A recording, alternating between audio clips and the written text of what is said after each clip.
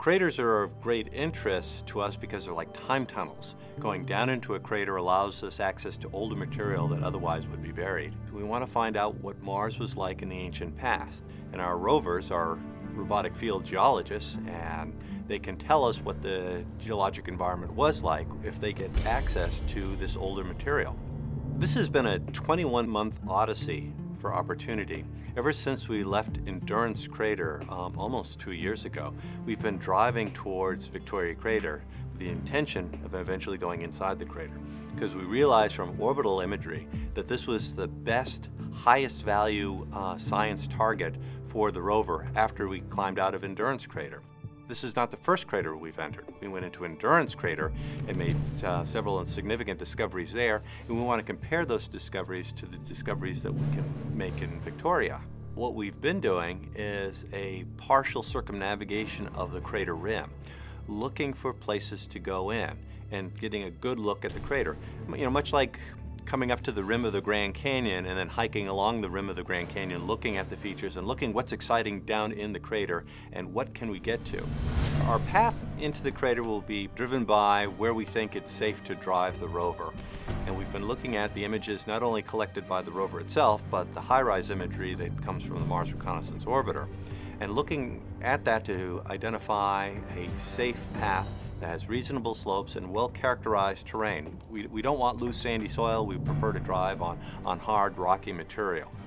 There's always the risk that something could happen to the rover, either because of the terrain of the crater or the rover itself has a failure of some sort. If we lose a wheel, you know, Spirit lost functionality in one of her wheels over a year ago. It's possible that Opportunity could lose functioning of a wheel at any moment. And we've had several challenges along the way. You know, the rover got partially embedded, which took several weeks to extract the rover from this soft sandy material. And then we had the right front steering actuator jammed on us, and then we had the degradation to its robotic arm. And all these you know, were roadblocks, in a sense, to us getting to Victoria Crater. The rovers are getting older, although Opportunity is in very good health. But it's kind of like, you know, sending your grandmother down the steep slope. You know, you think she can make it, but you're a little concerned she might slip and fall and injure herself. So that's how we're kind of approaching this. We're even willing to accept the possibility that we could go in and not ever get back out again, but spend the rest of the rover's life inside the crater doing great science and exploring the interior of the crater. We've looked at several candidate places to go in. Duck Bay turned out to be the best of all of them because of its shallow slopes and well-characterized terrain. The others were intriguing, but they were more dangerous. So we think that Duck Bay is our best shot.